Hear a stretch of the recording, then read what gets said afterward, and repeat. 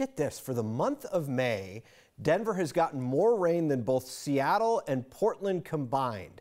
That mind-boggling stat from the National Weather Service had us thinking one thing: where does all that water go?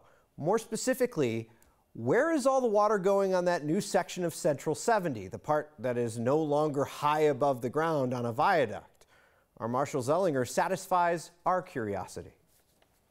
It's rained a lot this weekend, but it's no 100-year storm, which is what the lowered section of Central 70 is supposed to be able to withstand. It's been a soggy weekend for us all. There's been a lot of disrupted barbecues, but as far as traffic operations down on the new lowered section of I-70, it was business as usual. CDOT has a system to keep the underground section of I-70 from going underwater, a system that goes beyond the drains in the roadway. And then we pump it to a very large holding tank. To the north of I-70 at York is a large circle. That's the pump station. It brings the water up to a detention pond. From here, the water will go through what's known as a micro pool to help treat the water, get the solid stuff out, before it drains here at the South Platte near the Denver Coliseum.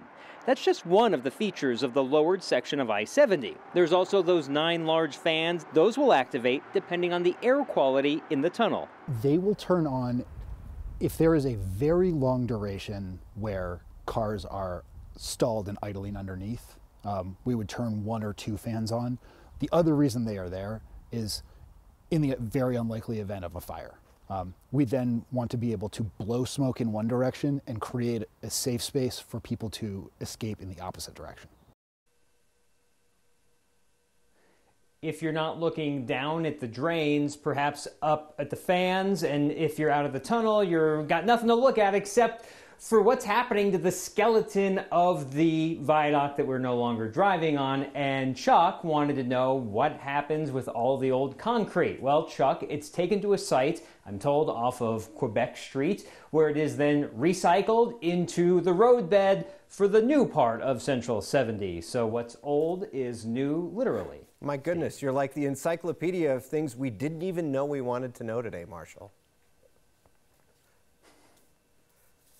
I've been called worse. It's true. I like the sweater too, by the way. It fits the encyclopedia theme.